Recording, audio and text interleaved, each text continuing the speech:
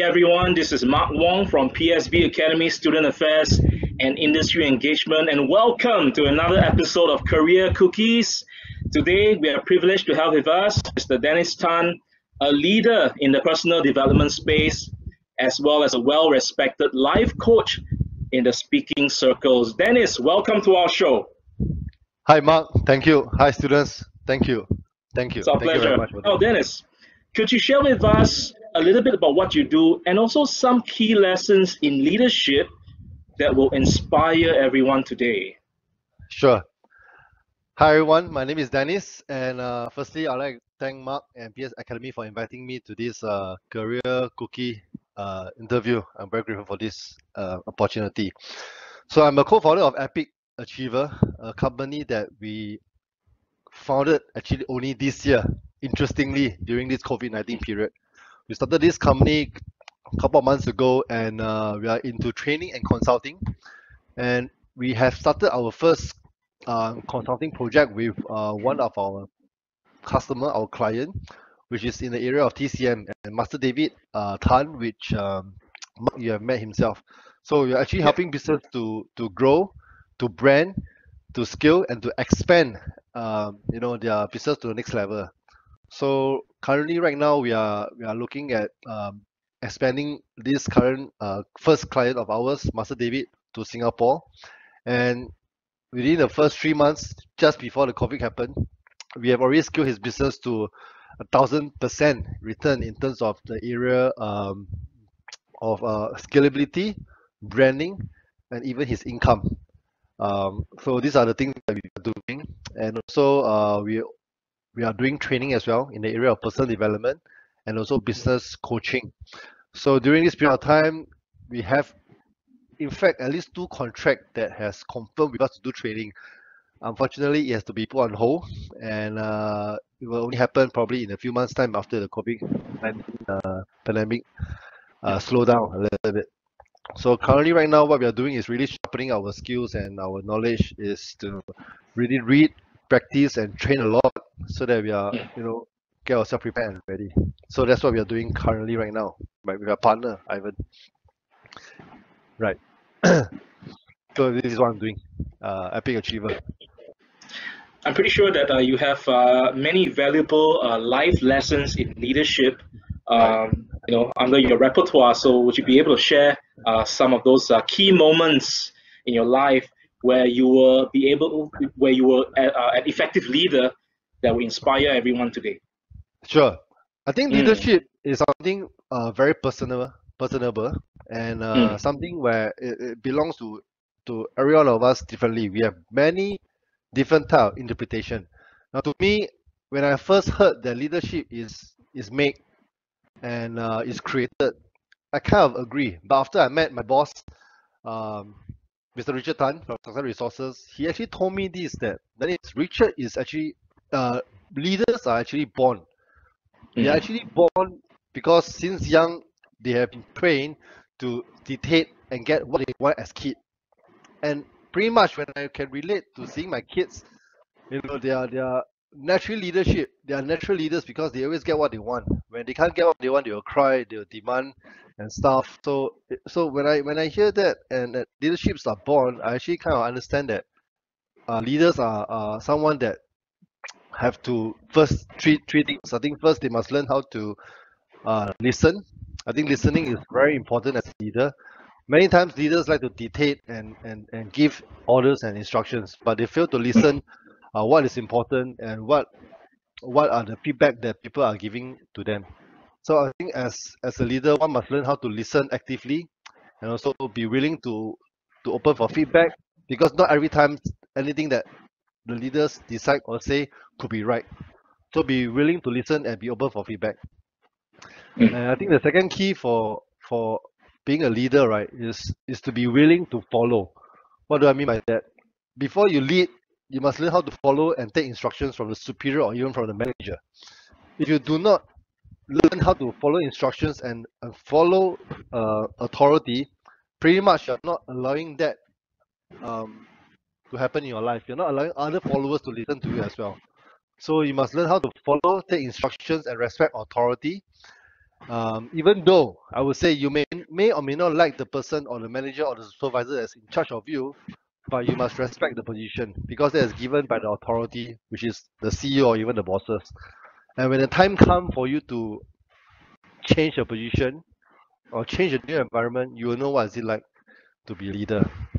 And the third thing that I learned as a leader, most important is you must learn how to execute. Execute and take action. Many times it's easy to talk about plans, it's easy to share, but when you fail to execute, when you fail to not lead by example, you're not walking the talk. So execution is the key, even though it could be wrong, but you take action rather than you don't take action. So execute is the thing. So you must learn to listen and get feedback. You must learn to follow, and you must learn to execute. These are the three main lessons that I would encourage everyone to do to become an effective leader. Yeah. Wow, that's amazing, Dennis. It certainly tugged at a few heartstrings in me as well.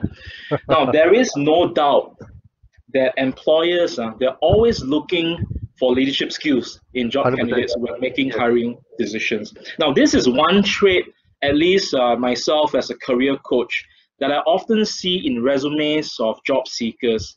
Is usually listed under a list of skills. Oh, I'm an effective leader. I am equipped with leadership and management skills. Now, to me, if a candidate isn't able to substantiate what makes them an effective leader and what they wrote on their resume will basically end up looking like a soundbite with no real impact. Now, Dennis, in your opinion as a hirer, now that you have your own training consultancy, how would you expect a candidate to articulate that he or she has the skills of a good leader when they're at an interview with you beyond just a soundbite that they've written on their resume? What are some of the words you like to hear from the candidates you hire? What I would look for when I'm interviewing any of my candidate is I'm looking for humility and also attitude. And this will take time over a period of 3 months minimum. That's why they talk about probation, or if not, they extend the probation to 6 months. And only during this period of time, then you can see whether this person is able to leave what he or she wrote in the resume. At the end of the day, the resume is just very well decorated, and everyone and anyone who wants to get into the job will make the best out of the resume. But don't get me wrong, resume is also a reflection of how they think, how they articulate, how they write. And absolutely no doubt they will do and decorate the resume to the best they can, which is the first image that any hirer will look for. And when that happens, it will pass phase one. And when they come to face, now that's a different ball game. Face to face, you're looking for energy, you're looking for presence, you're looking for more of their body language. And again, this is what 30 minutes max, or maybe second or third interview, which is not even 2 or 3 hours, which doesn't translate into a further possibility of this candidate to stay in the organization. So I think for anybody who come into a room with the interviewer, I think first thing first is they have to be comfortable. They have to be willing to be themselves. And as time goes, having a degree, having a paper certification is important. But I think in this age of education, in this age of time, we are looking beyond just paper grades, and we are also looking for somebody who can be well driven, somebody who is also very techy. And again, it's very common now that people are even doing video interview or recorded video interview just to get past the phase one. So I think importantly, what I look for is for people when they come in the room is to be comfortable and be themselves. It's okay that they are not perfect, because we are not looking for perfect people. If they are perfect, then they may not be in the place where we want to hire them, because they may think that they know a lot, and that comes from a space of ego, and that will definitely destroy leadership mentality. So humility, positive attitude, and also natural, authentic self. I think that's what I'm looking for. Yes, that's amazing. Thank you, Dennis. I'm pretty sure that there will be some students, especially graduating students, watching with us today who are probably thinking, hey, Mark, Dennis, that's great advice, but personally don't think I'm cut out to be a leader. I don't even have work experience. So what advice would you give to someone who's thinking that way? They can choose to continue to think that way, come into an organization and allow that organization to shape them, train them, and cultivate them to become a better person or a better leader. Or they can, do something about it. When I say do something about it is read a book, attend a personal development program, look for a coach, look for a mentor, or do something rather than just talking about it. If somebody come from a space of I don't think I'm a leader, it come from a space of I think you know that uncertainty, fear, not good enough, so on and so forth. And this comes from many underlying reasons why this person is not willing to step up because of opinion, fear, approval, so on and so forth. So, everybody is a leader, lucky or not. Everybody is a leader because we came into this world being the one and only one, unique and different. So to say that you're not a leader is actually diminishing yourself, not allowing yourself to do something more than what you're capable of. So is to get out of your comfort zone, switch the mindset, and do something different. Yeah, that's what I would like That's to translate to the students who are watching this. And if I may add on as well, so PSB Academy also has a mentoring program that our Nice. students can sign up for if they like us to match them with a mentor from our alumni database. All right, of course, these are professionals who are working in the corporate zone for a while already, and if there's always a time you need career advice, how do you thrive and succeed in the corporate world? We have the resources for you. We have the mentors for you. Now, Dennis, here in PSB Academy, we always believe that listening is one thing, okay? But it's also very important to apply what we just learned. Yes. Now, if there's one actionable strategy that you'd like our viewers to start applying right now to become more effective leaders, what would that be? Always give 100% in anything that you do. Regardless of which organization, which community you join, always give 100%. And always remember, when you join any company, don't ask yourself, what can I get out of this company? How much pay can I get? How many off day are there? Are there bonuses? Yes, these are valid questions, but it's not important. The important question you should ask yourself is, what can I bring to this company? What value can I create for this company? What can I do to make them a better company, a better organization? Ask not what you can take from the company, but what you can give, and your value will increase by 100%. Yeah, so give 100% in anything you do. Salary is important, but it's not the main satisfaction. Fulfillment, adding value, giving is the best satisfaction that you can give, and that's beyond money. And when you have that mindset and have that mentality and attitude, success will chase you down, and you'll be rich beyond your wildest dream.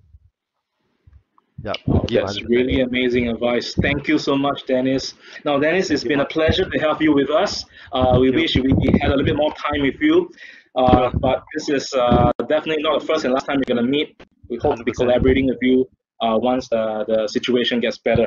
Now, to everyone watching back home, we hope you enjoyed today's episode, and we hope that for those of you who are right now crafting your resumes, if you are ever going to list down leadership as one of your key traits, the tips that you learned today will help you substantiate your point and hopefully make your resume a much more impactful one. Now, as we wrap up, I would like to remind everyone to eat well, sleep well, and also to stay positive. And this has been Mark Wong for PSB Academy Student Affairs and Industry Engagement. I'll see you in the next episode. Take care. Take care.